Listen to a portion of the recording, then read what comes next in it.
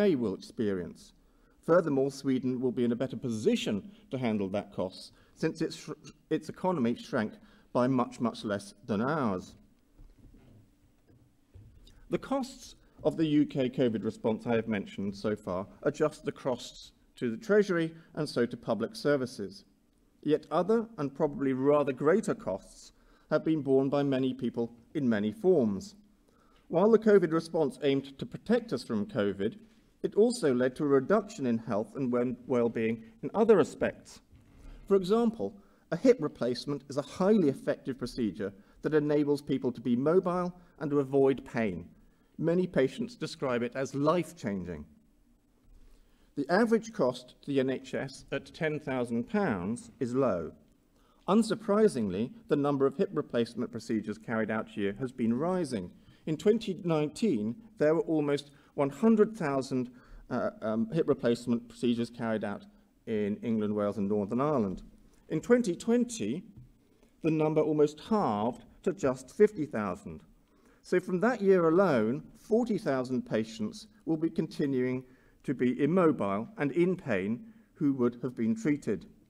This is just one example amongst many, to which we could add the hundreds of thousands of cancelled or missed hospital appointments, tests not taken, and diseases not detected.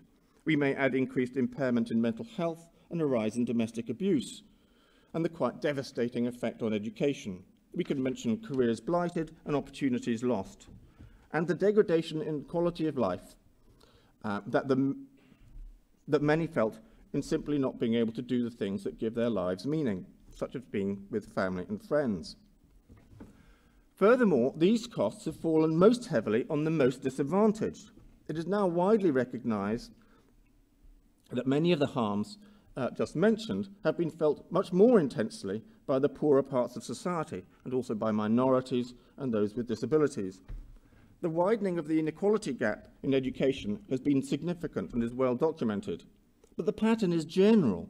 Access to public services, such as state education, the NHS, social services, public transport, citizens' advice, the courts and so on, reduces inequality.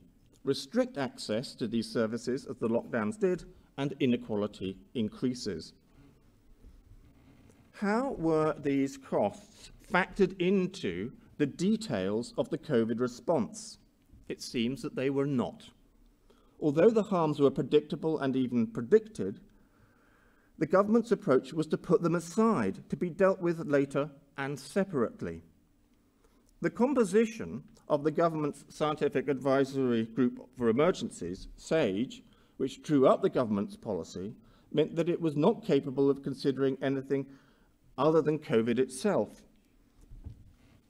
Of the 23 individuals attending its early meetings in March and April 2020, 18 were medics or biomedical researchers, 1 was a statistician, 2 were researchers into behavioural responses to health risks, and 2 were Downing Street political advisors. At that time, when the direction of UK COVID policy was being set, there was no one involved who could speak to the consequences of the proposed policies for any aspect of life other than the disease itself. There were not any senior civil servants present who might have been able to give a wider perspective. The sole focus was on combating the disease. So why did the government and the country more broadly take the approach that it did? Why was it not possible to take a holistic view of the benefits and costs of the policy? One key reason is salience bias. Salience bias occurs when one's attention is focused on one particularly salient feature of one's environment to the exclusion of others. A car driver is distracted by an arresting advert on a billboard. A crying baby causes a parent to forget about the cooking on the stove, and so forth. As with many biases, they originate with cognitive dispositions that were, and may still be, evolutionarily advantageous. Imagine being one of our ancestors in the Pleistocene epoch, walking through the East African bush. An animal appears in the long grass ahead. It's good that one's attention and cognitive resources are all focused on assessing whether that animal is a potential predator, and if so, how to deal with it.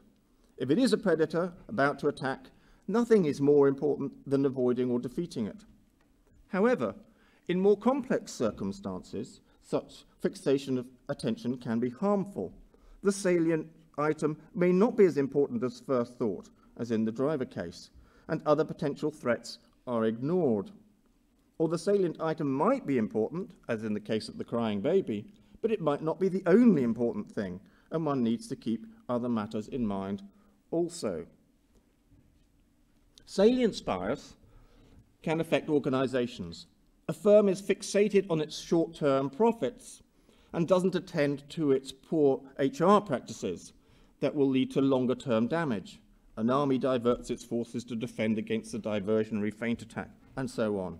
Governments can be victims of salience bias also. Some governments immediately saw the threat posed by COVID, especially those in Asia that had experienced SARS and other new viruses. Others were slower, but like ours, that did not preclude them from falling into the trap of salience bias. Once Boris Johnson had been warned of 500,000 potential deaths, COVID suddenly looked like a large and very threatening predator. Dealing with it seemed to demand all the government's attention and all its resources, and not just of the government, but of the nation as a whole. Very quickly, everyone was talking about coronavirus. No other topic of conversation seemed important. The virus, mortality rates, infection statistics, and R numbers were the principal news items for weeks and weeks. Salience bias is self-reinforcing. It starts when one item amongst the things of which we are conscious is particularly prominent. As our attention is focused on that item, other things drop out of our consciousness. Alan had a metaphor of a beam of light. All around is dark and invisible. So the salient item goes from being the most prominent thing of which we are conscious to being pretty much the only thing of which we are conscious.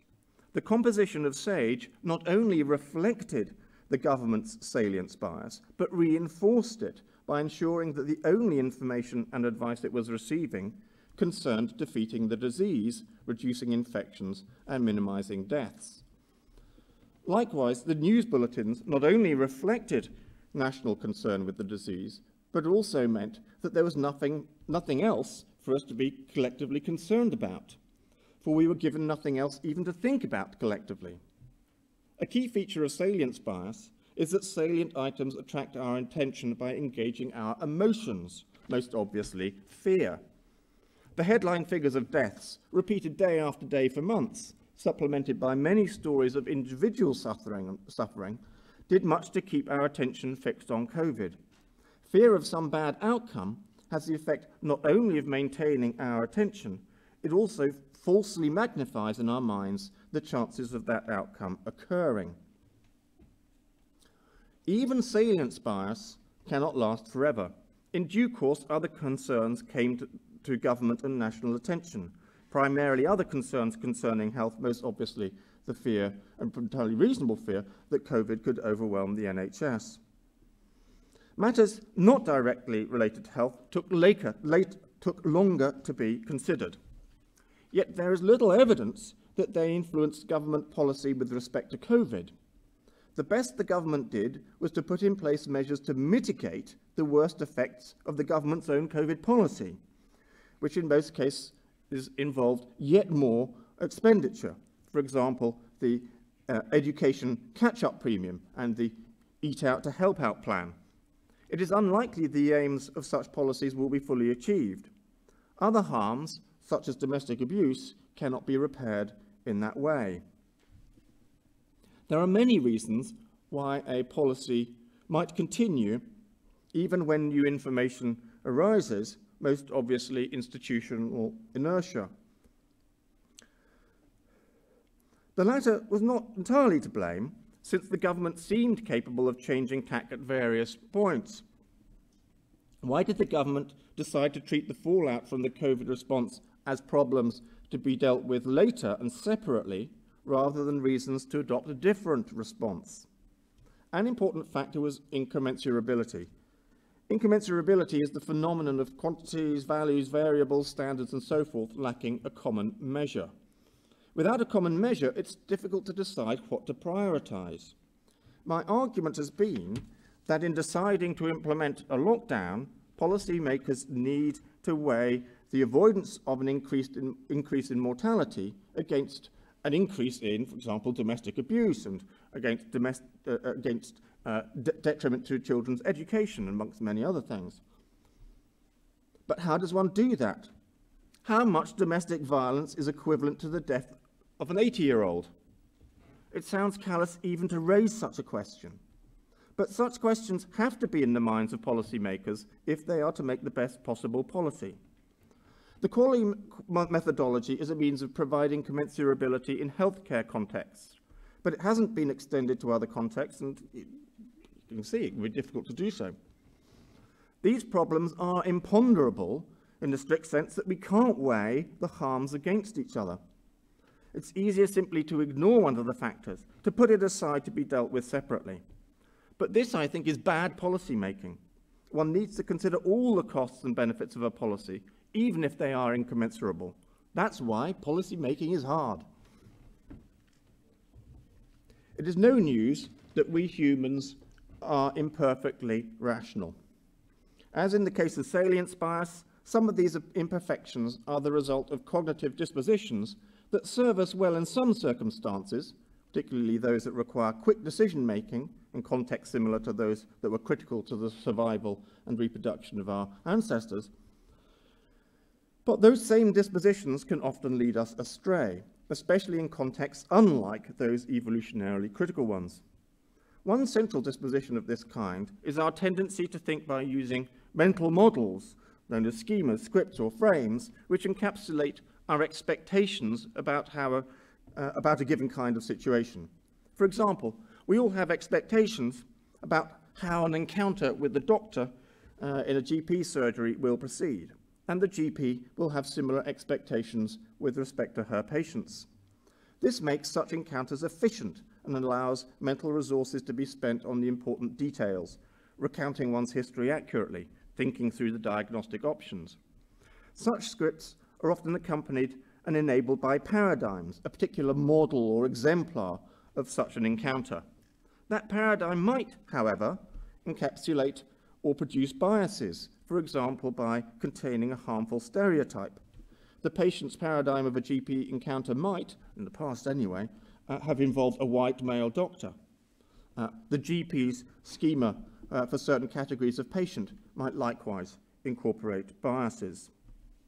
We in Europe have, I suggest, two schemas or mental models of infectious and transmissible disease. One is centered on the paradigm of the common cold or a flu in a healthy individual, basically a mild disease, which is at most unpleasant, but not at all a matter of concern. The other sees infectious disease as foreign, deadly, and very frightening. Ebola might be a paradigm. A combination of good public health and vaccines has largely eliminated serious infectious disease from Europe. Smallpox, rubella, polio, measles, tuberculosis, malaria, and cholera, which were once common here, are now almost entirely a matter of history. So we do not have a model of a serious endemic disease and no schema for thinking about and dealing with one. Perhaps we should, since flu and pneumonia kill thousands each year. Because those kill people who are already old and infirm, we tend not to think of flu as a killer. So in fact, we have only these two mental models of disease, and it's not surprising that our own government's response shifted from minimal concern to lockdown quite rapidly. For the two models offered two pictures of a response: nothing serious to worry about, or something absolutely deadly that must be avoided at all costs. Given these two models, there is no intermediate way of thinking about disease in the way, for example, that our ancestors would have thought about smallpox or tuberculosis as a serious danger that warranted precautions and control measures, but not to the degree of shutting down society. Things look rather different from those parts of the world where transmissible disease is still common. And we've heard about this from Marmol just a few moments ago. Malaria, for example, kills more than 400,000 people each year, the majority of whom are children and pregnant women. Indeed, it's estimated that, get this, it's estimated that the disruption to malaria control in sub-Saharan Africa caused by COVID-19 brought about more deaths, more additional deaths from malaria than were directly caused by COVID itself. COVID is a serious problem for Africa, but in terms of mortality, malaria is far, far worse. Nor is malaria unique. Lacking access to antiretroviral drugs, HIV/AIDS remains the most lethal transmissible disease in Africa, killing twice as many as malaria. Diarrheal diseases kill about the same number as malaria, meningitis and TB each half as many. Other diseases such as bilharzia, dengue and yellow fever, while less deadly, cause debilitating illness and contribute to holding back the economies of developing countries. Africans, and Arma's mentioned this, and I like that sketch that she referred to right at the beginning of her talk. Africans therefore have available to them many models of dangerous but endemic diseases. I suspect this is one of the reasons why Africa has fared relatively well. Of course, demography and climate have favoured Africa perhaps, but many Africans have surprisingly effective, well, surprising perhaps given where things are reported about Africa, Arma's referred to, have effective community health systems in order to do things such as combat Ebola, manage malaria, implement polio eradication, and so forth. These have been used to help people respond to COVID, while the population is also used to practicing disease control as part of their daily lives. Mask wearing, for example, was adopted much more rapidly across Africa than has been appreciated here. To have a model of, and so to be able to contemplate serious endemic disease, is not to say that one should simply accept such a state of affairs. For a few diseases, eradication is possible, as has been achieved for smallpox, and as far as Africa is concerned, polio also. The question for any disease is whether eradication is a realistic possibility, and at what cost. It is estimated, for example, that it will cost about £140 billion to eradicate malaria completely by 2050. Let us compare the numbers. The UK government has spent over £400 billion to prevent fewer than 400,000 deaths, whereas for a third of that cost in total, we could eliminate malaria entirely, forever preventing more than that number of deaths from malaria each year. As you see, I take a sceptical view of our government's lockdowns. Often people think that I'm also against mask wearing, that I believe that the harm of COVID has been deliberately exaggerated, that I'm anti-vax, that I voted for Brexit. None of these things could be further from the truth. Thinking that way is just another example of the bad thinking with mental models and stereotypes I refer to. There is no doubt that COVID is a serious and often deadly disease, and that the single best way to deal with it is the vaccine, which is why I joined the AstraZeneca vaccine trial as soon as I could in summer 2020. My point is, rather, that when thinking about public health interventions, social justice demands that we think holistically, which is to say that one must think of all the consequences of the intervention, not just the medical consequences. No doubt governments are beginning the process of revising their response plans for future novel diseases, and I suspect that most of those centre on quick and very firm eradication interventions. And that may be right. But should these fail, and we are faced with a disease that will become endemic, as was obviously the case with COVID from early on, we should have a more intelligent approach to thinking about how public health responses should fit into the bigger picture of our lives. Thank you.